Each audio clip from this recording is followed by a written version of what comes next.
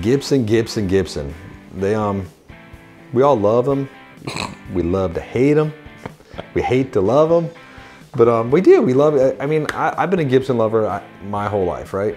It's good to get that out, right? I know it's weird to say that, yeah. And so they and like as a guitar shop, we would love to sell Gibsons, and even they've had a lot of troubles through the past few years. It's true. Lots of troubles, and we've sort of been on the fence with them. We've talked. We've had meetings with them at NAMM and various other things in the garage. Awesome team they have right now in place. Yep. We're excited to work with them, but we just can't get them in the store. Nope. Can't get them in. Like they're and like we're gonna submit a plea to any of you guys out there watching, any of the fans of this YouTube channel.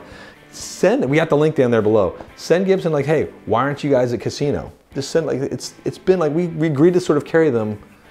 God, it was the last live Winter NAMM. We met with them. 2020, January 2020. God, that was it. Right before like the whole world came to collapse. That's right. Like, yeah, I think we're ready for it. You guys are sort of on the mend. We want to. And they were like, cool. We're super excited. We love what y'all are doing. We love your brand. Yeah. We love Casino. Like I'm like, that's awesome. This great rep. The reps have since changed. I don't know the new one. It's exciting. We're like, okay, we're gonna get this thing done. Then the world came to a screeching halt. Yep. Smash, crash. Yep. Did it. And we know production issues are sure a wazoo of disasters. But that being said, like, however, we see them still going. There's guitars going out some a little bit, and I think they're ready. They need to sort of like get their eyeballs right where they should go. I think like, just take a look. We would love to help. We love them, but we've been nervous about them. They had some QC issues over the past bit, and we call them out on it. We're very honest about that with all of our brands. With PRS, with Fender, with Taylor, with Martin. You know, I'm very honest about everything, and to the chagrin of many of the people we work with. I was gonna say sometimes to our detriment. No, sometimes we are too honest, because there's a relationship. We are in partnerships with these people. We sell their guitars and things, and sometimes we're idiots and we say stupid things because we're not smart. It's true. And I don't have a filter. Not much of a filter. No, I mean, I literally, I'll walk up to a woman, I'm like, you are a beautiful woman, and I'm not hitting on you. I'll just tell her that, and I'll walk up to somebody like, you are a terrible parent. If I see like their child running around like just smashing guitars and things, I'm like, how can you let this happen? You know, like I don't have that thing that shuts off what you shouldn't say, but so we say it with all the manufacturers. So I'm saying right now to Gibson, it's like, hey, we're ready. What if there were guitars? I think. Yeah, what if there were guitars instead of, and we've been talking about this for the past week. Record labels. You know, record labels, the apps, the clothing brands, the cease and desist letters. Cease and desist letters, like they're handing them out like, you know, like playing cards, like like my friend Derek behind the camera was doing that when he was over in Afghanistan and Iraq, like handing out the deck of cards of the bad guys, like, this is you. Now, I don't really, that's a cool story. I watched that 13 Hours from Benghazi the other night. Was it good? Yeah, I've seen it like 3 times. It's always fun to watch our guys just like and it makes me sad. I was watching everybody get mowed down. It was really a sad thing. Great movie. That was Buckheimer, I think, making like a serious non-Transformers movie. There you go. And that guy from The Office was like one of the stars. No. Which guy? Krasinski. I love him from like Jack Ryan characters and like the Quiet movies. Quiet Place. Those are great movies. Yeah. But no, good, great actor, fun. Anyway, where was I? I got lost. I will watch it. Yeah, but like Gibson's doing all sorts of other things. Yeah, they got but like this is the thing I started. Like I was pleading with you guys and like with other people at Gibson too. I was like, can y'all just like spend more money on your manufacturing? It's like Sweetwater. I'm gonna give them some serious kudos right here. During the pandemic and pre-pandemic, their planning was like they built like, I don't know, 100,000 more square footage of warehouse space. Yeah. So they could ship more things. Which is awesome. They don't make things, they ship and sell things, and they sell a ton of things. And they invested properly at that time to like, hey, we need to facilitate the push through of our product to our customer base.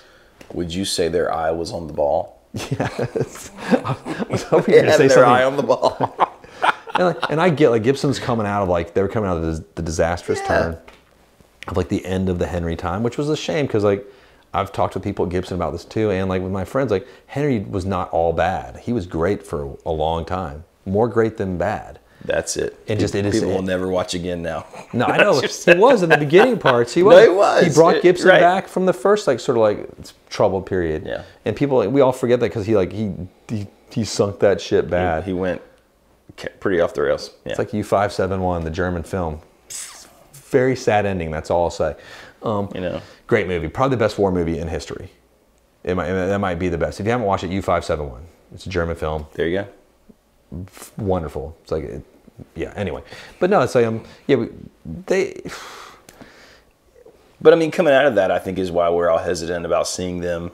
Oh, we're doing this thing over here. Because I understand that, you know, the same guy who's running the record label is not going to come make guitars. Like, we get that. Like, they're separate enterprises, but watching them divide their focus that way. And I guess that's the upper management's like job, is to create more funnels for things that, and they're still repairing the brand.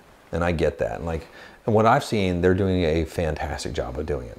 I think so too, man. Yeah, and after we heard, you know, the stuff at the garage, yeah, we were. Well, it was the most rock and roll. It really was. Of all the I give them kudos for that, because I've heard the same sales pitch from every manufacturer. Every profits are high.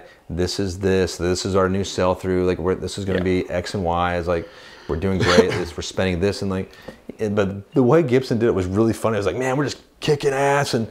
We're like sex, drugs, and rock and roll. I was like, this is darn it. Yeah. I was like, this is awesome. It was awesome. And pretty candid and honest, I thought. No, he's like, yeah, it's like we it was screwed not up a all lot. Positive. It was, yeah. No, and I think the Gibson garage is awesome. It's a hats off to Dylan again there. Dylan was what was your friend's name? Our buddy John Wolford. John Wolford. Who was a superstar. I thought Dylan was a superstar too, though. Dylan is a superstar. Because you didn't see it off camera. Like Dylan was doing half pikes and stuff in the back behind the Gibson garage on a skateboard. Weird. That dude's a skating champ. It's crazy. Skating champ. Like people don't know that he might be. You don't know. Tony Hawk's little he could be. offspring or something. That's what I like to think of. Thanks, Dylan, for those great little moves you were doing back there. Sorry, I'm just having good memories now. He only broke 30 skateboards along the way, but whatever. They're Gibson branded skateboards. Coming soon to a store near you. Don't do it. Don't do it. We do have a casino guitar skateboard out front. Somebody made us one. We do. Yeah, I saw that. Somebody made us one. They put playing cards and spelled casino out, cut playing cards on it. I've been looking at that thing for a while, and every day I mean to that, be like, hey, where did this skateboard come from? The story of that was this kid was going to start a thing, because we were trying to be involved with all the young kids to start a skate park here in Southern Pines, North Carolina. I'm very proactive, and I like kids to have stuff to do. Otherwise, they just stare at their phones and don't do anything, and then they drop out of school and hang out and don't do anything. But I think skating is a cool thing to do, and you get to look cool, you wear cool clothes, and it's rock and roll oriented, and they're doing something active.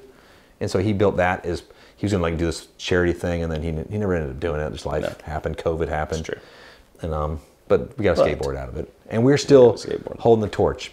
Anyway, what were we talking about? Next video, you're skateboarding. Is that what's going to happen? God, I'm terrible at skateboarding. I can't skateboard at all. That's the funny part. I'm ridiculously bad at it. I could just you could sit on it. I could push you down the street. No, my son, my 8-year-old son, is a better skateboarder than I am. Well, yeah. I think. And we other kids. Yeah. And my wife's husband's a skateboarding monster. Plus, they bounce. Yeah, they do bounce. If I fall, I just break. They just fall down, bam, okay. Break. Yeah, no, we would just be like, oh. No, it's we're dead. So, Gibson is, they're there. They're ready. They're poised, and then they keep their little missteps a little bit. But so close, because the stuff we got our hands on all the guitars. They were cool. The team seems great right now. Awesome. See, it seems like all the I met the Midwest reps. I met the guys at the custom shop. We met JC and Mark and all those guys. Everyone's excited. Yeah. Everyone's they're really excited. They're firing. It's just you got to get that excitement into production though. You got to make the guitars. You got to build the guitars. You have to deliver to dealers that will sell your guitars too. Yes. And I think everyone's living in this world of the manufacturers. Some of them, the good ones, have figured it out. But they'll sell themselves. We don't need to go to NAMM. We don't need to do anything. They're all going to sell it. Nah. No, you have to have a guy that's in a team that's going to proactively get behind your line. Right. And, it's true. And call you out on it too when you make goof ups. Yes. Because, God, man, I've gotten so many fights. Got so many fights with some of our best friends in this industry because of us calling out stuff. And then later they come after we get in fights. Sometimes they'll be like, "Hey, man, yeah, you're kind of right on that. I mean, you delivered it wrong, but yeah, and we do it with Gibson too, and we're not even dealers yet." They're gonna who are these guys? So why are they talking about us? No, it's oh no, but we have to talk about them. They're one of the biggest guitar companies in their legacy line. There's Fender, there's Gibson, there's Martin, there's Taylor.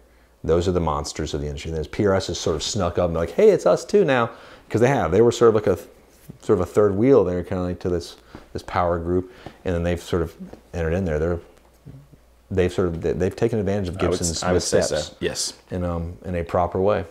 Thumbs up to that little marketing team. Give them, and John Mayer, having him on your side is a behemoth. It's almost like cheating. He's so pretty. He's so pretty. Don't let people know about our man crush on Mayer. It's upsetting.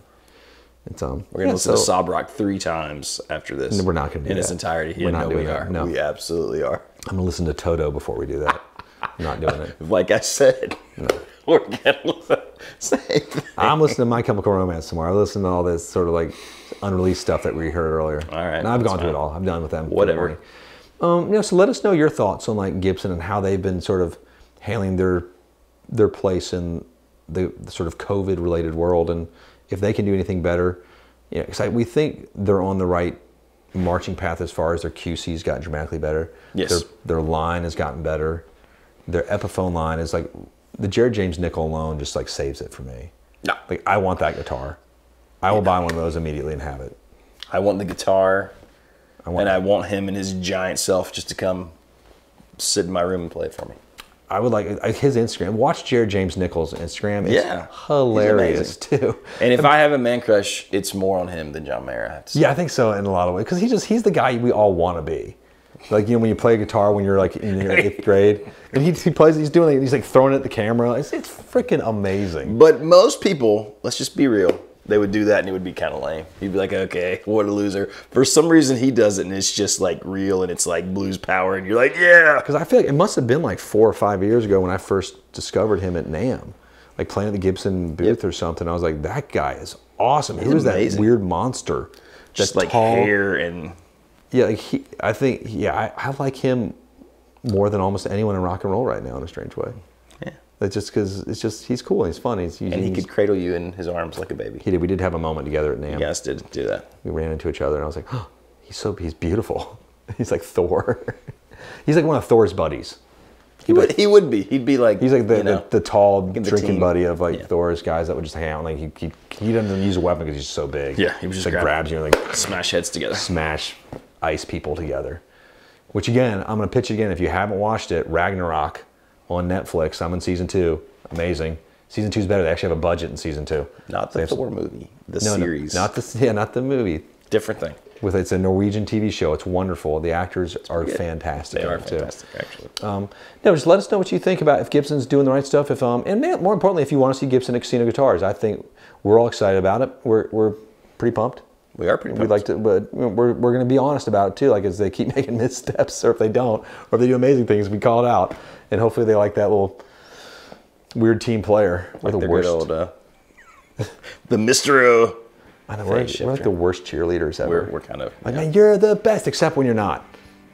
And we're going to make fun of it and be straight about it. Anyway, that's it. Done. Oh, and click that link there below, too. There's all the subscribe stuff. He'll do that. Like and subscribe. But now I'm talking about that one below where like you send a comment to Gibson or something. Be like, hey. Do that, yes. No, definitely do that thing. Send them. Say, hey, send your guitars to Casino. Yes. How are they selling? Whatever. It just doesn't make sense. It makes have a little fun with it. They want to. This is all for fun and games, but like send them that stuff, and we're gonna. They need guitars. Yes. Do it. There you go. I'm leaving. So also like and subscribe. Click the bell. Thank you guys for hanging out with us. We'll see you next time.